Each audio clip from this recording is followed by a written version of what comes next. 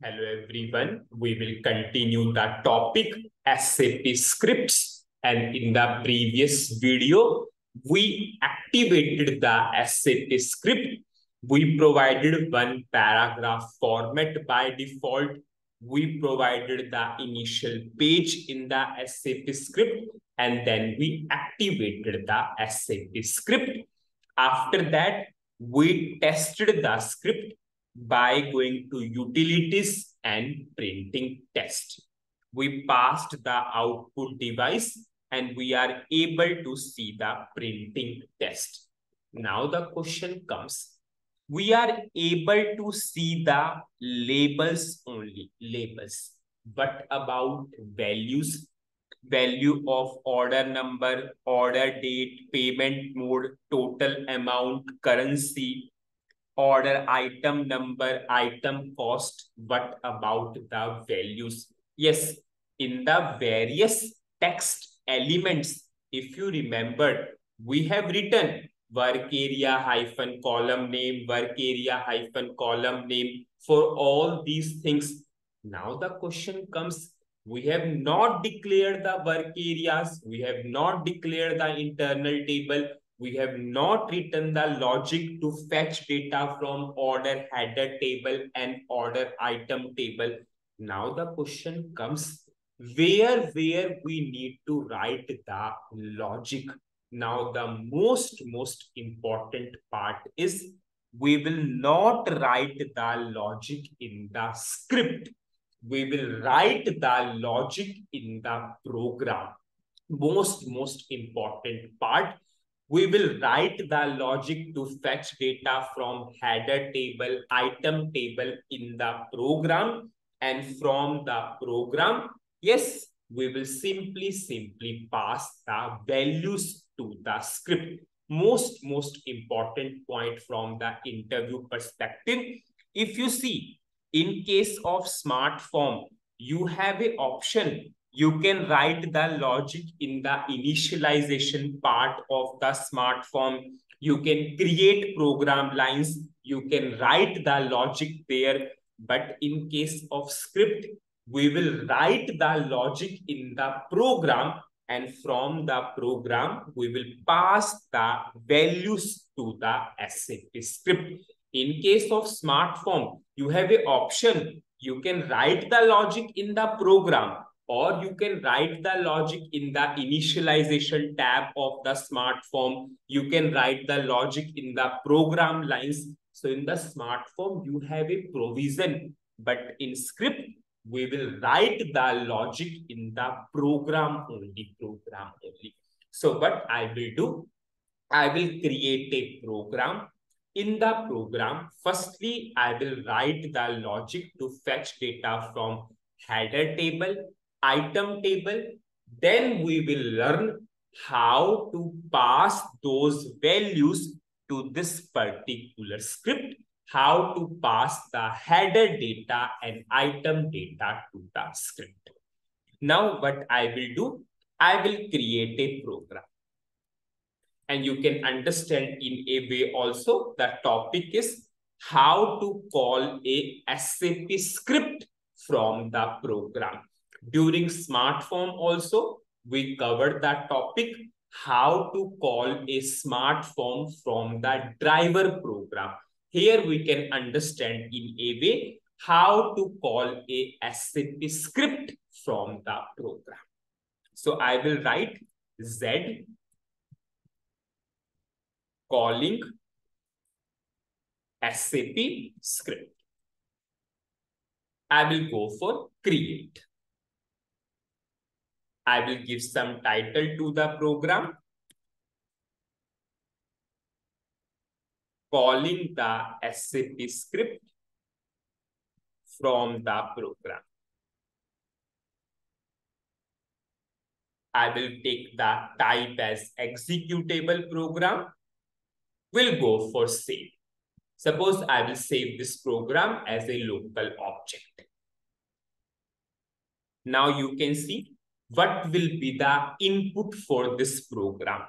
We have a layout for single order number. So what will be the input for this program? Input for this program will be order number, and we will go for single order number. And you all know very well, whenever we want to go for single order number, we will take whenever we want to go for single input of order number, we'll go for parameters. The keyword is parameters. I will give P underscore ONO type. I will pass the data element of the order number. I will go to the table. This is the data element of the order number. I'll check the syntax and activate. I will provide the selection text. Go to text elements, selection text. I will activate this checkbox. And this description is coming from data element. So our input is ready. Now we will see what we want to print from header table. Header table, how many columns? 1, 2, 3, 4, 5. So I will go for 5 columns from header table, 2 columns from item table.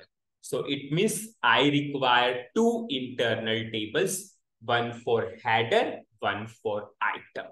Yes, we all know very well whenever we want internal table. So firstly, we will create structure. For the header table, we will create a structure of 5 columns. For the item table, we will go for structure of 3 columns. Why 3 columns? Because anyways, order number is common between both of them. So I will create a structure. You all know how we can create a structure through types. Begin of. Suppose my name of the first structure type is LTY underscore data local type. Best way, I will just copy paste. Order number, type, data element of order number. Now I will go for order date, type, data element of order date. Third column, payment mode, type. Whatever the columns we want in the output, so I'm creating a structure for the same. Total amount, type, total amount. Now I will go for currency, type, currency.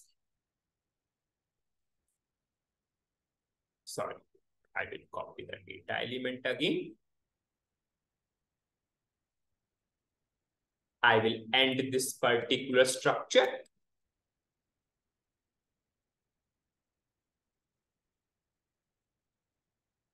Now I will declare internal table and work areas. LT underscore data, type table of. We all know whenever we are referring structure type, it should be type table of. Now I am declaring work area. Control D, I duplicated the line. Work area is never type table of, work area is always type. Now I will declare another structure for item table.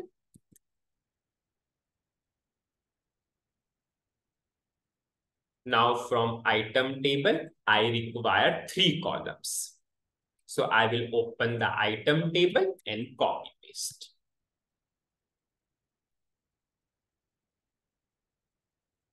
Order number, I will take because it is common. Type, data element of order number. Then we have order item number, type, data element of order item. Now I will go for item cost.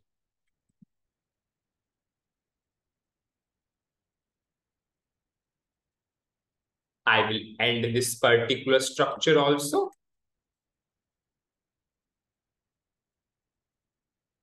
Now I will declare internal table and work areas. LT data 1, data 1, data 1, data. I'll check the syntax and activate up to this level. Now I will write the queries. We will write the open SQL queries. Select. From the header table, I want to fetch the data of how many columns? 5 columns. So I will write 5 columns. Order number, order date, payment mode, total amount, currency. I will fetch from which table? Order header table. ZORDH. I will fetch from header table and we will store into internal table. LT underscore data. Now I will pass the where condition. O number is equal to P underscore O and O. We all know input is always on the right hand side and we are going for parameters. So we have to use equal to. So if I will give 1, order number is equal to 1. It will fetch the data of order number 1. It will fetch the data of these 5 columns from this table and data will come into this internal table. Now you all know very well, whenever we want to fetch data from dependent tables or secondary tables or foreign key table, we need to check for size sub c equal to 0 or internal table is not initial condition. Is not initial means is not null, is not blank. If we are able to get that data from the first table, then we will only fetch the data from the dependent table or secondary table. Only in that case, I will write select order number, order item number, item cost. 3 columns. From which table? Order item table now. I will store into internal table.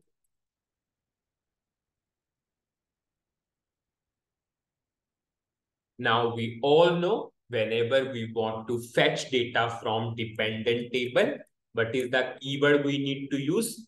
For all entries in first internal table, where order number is equal to first internal table order number. It means first internal table order number will act as an input for the second table order number. It will fetch the data of these 3 columns and data will come into this particular internal table. I'll check the syntax and I will activate it. And for the second table also, we all know input is on the right hand side. So what is the summary of this particular video? In this video, we started, yes, how we will display the values or data in the SAP script. It means we need to write the logic. We need to go for declaration of work area, internal table. We need to write the queries. So we will not write the queries or declarations in the script. We will always do these things in the driver program, or we can say program itself. In smart form, you have both the options available. You can write the logic in the program. You can pass the data to the smart form. In the smart form itself, you have an option to write the logic. You can write the logic in the initialization. You can write the logic in the program lines. But in the script, it is never possible. You need to compulsory write the logic in the program. Then we will pass that data to the script. So in the script, it will only display. Most important difference from the interview perspective, yes, in case of script, we are writing the logic in the program, but in smart form, you have an option to write the logic in the smart form also using initialization and program lines tab. So we have written the logic to fetch data from header table. We have written the logic to fetch data from item table. In the next video, we will learn how to pass this data to the script so that it will display in the script. So that's it in this particular video. Thank you.